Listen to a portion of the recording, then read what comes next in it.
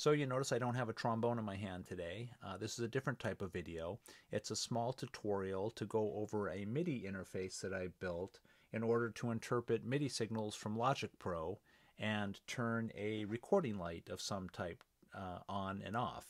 So it's going to be broken up into two videos. The first part will go over the schematic and the hardware, and the second video will go over the actual program, or what's called an Arduino sketch, that we load into the Arduino controller board we use to interpret these MIDI signals and subsequently be able to control the recording light. So look out for that second video.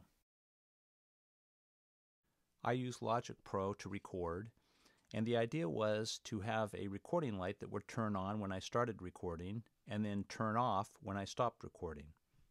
As it turns out, Logic Pro has a feature called control surfaces which provide this functionality.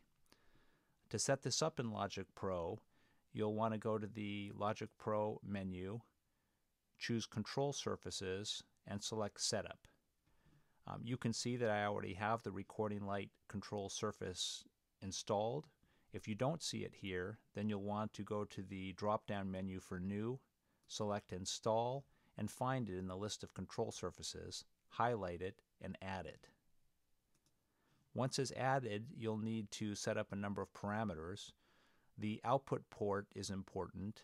UM-1 happens to be the name of the MIDI cable, the USB to MIDI cable that I'm using to connect the MIDI interface to the Mac computer that runs Logic Pro. This MIDI cable is solely for the purpose of connecting the Mac to the MIDI interface and doesn't connect to any other MIDI instruments. I do have other MIDI appliances connected, such as M-Track, that I use in the audio recording. So you'll want to look for the name of the MIDI cable that's connecting the computer to the MIDI interface. The input port is not as important because the MIDI interface doesn't send any data back to Logic Pro. The module and model number are always recording light and they can't be changed. The version and the color are unimportant. We don't need to change those. The MIDI status is important. We want to make sure we select Note On because that's one of the commands our program is going to be looking for to control the recording light. The MIDI channel is also important. We want to make sure the MIDI channel is on channel 2 because that's how our program is written. That's the channel it'll be looking for the data on. The next two are data bytes that are sent by Logic Pro. We don't use these particular two data bytes. They're for more advanced features. However, this third data byte must be at 127 because that is going to tell the controller board in our program to turn the recording light on. Once these parameters are set up, you should be ready to interpret the MIDI data once you've built the MIDI interface and made all the proper connections. This is a block diagram of the entire system, starting with a Mac computer running Logic Pro here on the left, all the way through to a relay, which when closed will close the circuit and turn a recording light on, and when open will break the circuit and the light will go off. Logic Pro has the capability of sending a MIDI signal when recording is started or stopped, and will build a MIDI interface to connect the MIDI signal to an Arduino controller board, and will program this board to interpret those MIDI signals to appropriately turn the relay on and off, and subsequently turn the recording light that's connected to the relay on and off. In order to get the signal from the Mac with running Logic Pro to the interface, we need a USB to MIDI cable. It has a USB connection on this side that goes into the computer, and then a MIDI in and MIDI out connector on this side. In this schematic of the MIDI interface that we'll build, pin 4 and pin 5 correspond to the MIDI connector. We'll go over this in much more detail in another video. Suffice it to say that an important component in the MIDI interface is this 6N138 chip. This is an opto-isolator and allows the circuit receiving the MIDI signal to be physically separated from the side of the circuit that sends the signal to the controller board. This helps prevent ground loops and provides for a nice clean signal into our Arduino controller board.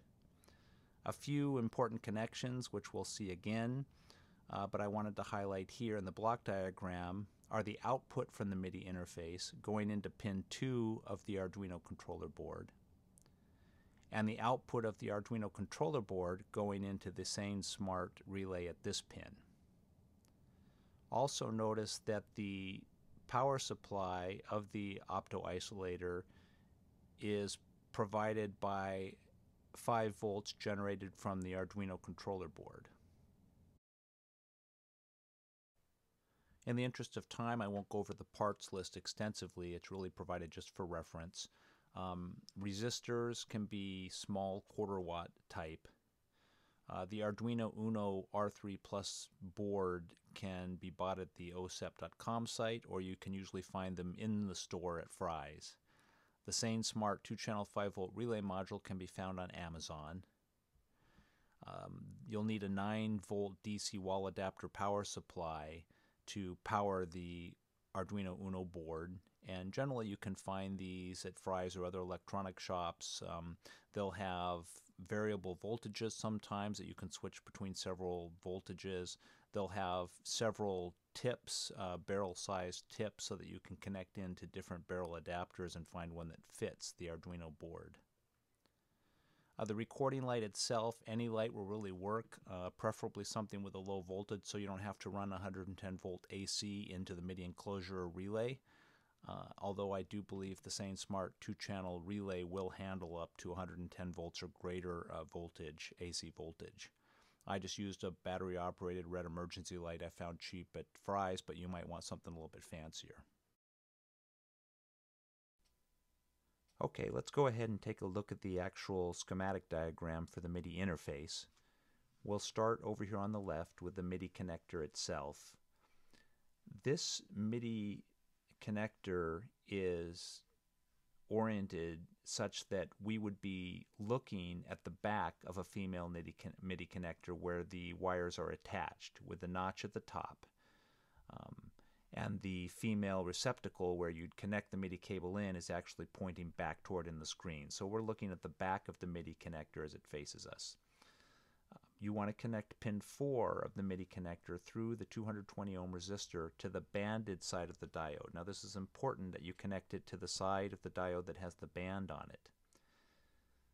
The side opposite the band on the diode then connects to pin 5, and that circuit is then connected to pins 2 and 3 of the opto-isolator chip 6N138.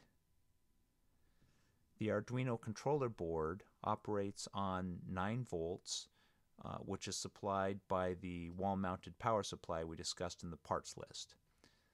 The Arduino controller board has its own barrel-shaped power connector already built on, and generally when you buy these wall-mounted power supplies, they'll come with a variety of tips so you can find the one that fits into the barrel connector on the Arduino. We use 5-volt output generated by the Arduino to power the opto-isolator through pin 8, and also to provide general power to the same smart 2-channel relay board on the voltage in pin. These two components also have to be tied into the ground of the Arduino board to complete the circuit. So we have a ground pin on the Arduino board, and we want to connect that to pin 5 on the opto-isolator and pin 7 through this 10,000 ohm resistor, and then connect the grounds together between the controller board and the same smart relay board. Other important connections on the Arduino controller board: the output of the opto-isolator through pin 6 connects into pin 2 on the Arduino controller board. Now if you're doing some research and you see some other MIDI interface schematics that connect in with the Arduino, you may see them coming into pin 0. We use pin 2 because the program or the sketch we wrote for the Arduino specifically states that the input is going to be on pin 2, so it's important you connect it into pin 2. The output is through pin 7, and that goes to the in of the same Smart 2-channel relay board. So when a high voltage signal comes out of pin 7, it'll signal the relay board to close the relay circuit and complete the circuit for the light bulb and its power source. Okay, what I've done here is I've taken select pictures of the main components of the MIDI interface, and I've included a copy of the schematic here on the bottom. So on the left is the MIDI connector. We're looking at it from the back.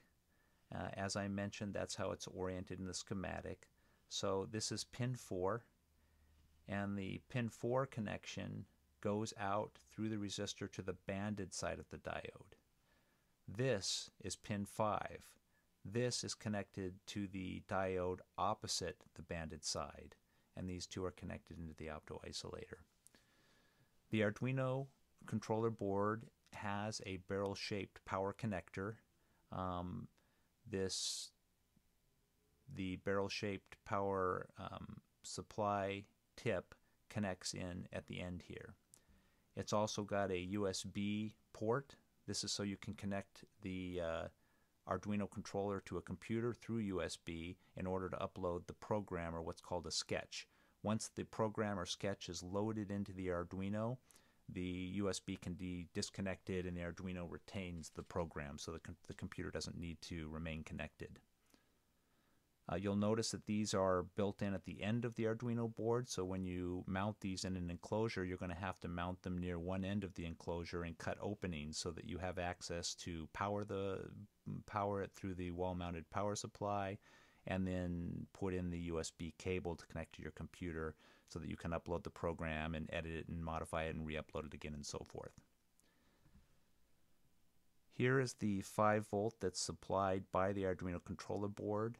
This is going to go out through to pin 8 of the opto-isolator and also over to the VCC or voltage in of the same Smart. So we're going to go from 5 volts out to this VCC pin of the same Smart. To complete the circuit, we need to connect the ground. So here are 2 ground connectors from the Arduino controller board. One is going to go out and go to pin 5 of the opto-isolator. The other one is going to go out and go to the ground pin of the same Smart 2 relay board. So a connection from the ground here on the controller board to the relay board. The input to the Arduino controller board is through pin 2. So we come out of pin 6 on the opto-isolator and go into pin 2 here on the controller board. The output of the Arduino controller board is pin 7. Pin 7 comes out and goes to the in1 pin, on the same Smart 2 relay board. So pin 7 out to in1 pin. When a voltage signal is sent from the controller board to this in1 pin, it'll close the relay, and that closed relay will complete a circuit that is connected between these 2 screw connectors. So one side of the recording light will be connected to this screw connector. The other side will be connected to a battery or other power source, which is then subsequently connected to this screw connector. So when this relay closes, it completes the circuit and the light goes on. Hopefully the video provided some food for thought into building your own simple MIDI interface and controlling a recording light. Doesn't have many advanced features, but really it's the do-it-yourself component that's fun. So if you do build the MIDI interface, then be on the lookout for the second video, which goes really line by line through the program, or what's called the Arduino sketch that we load into the Arduino controller board to make the project work.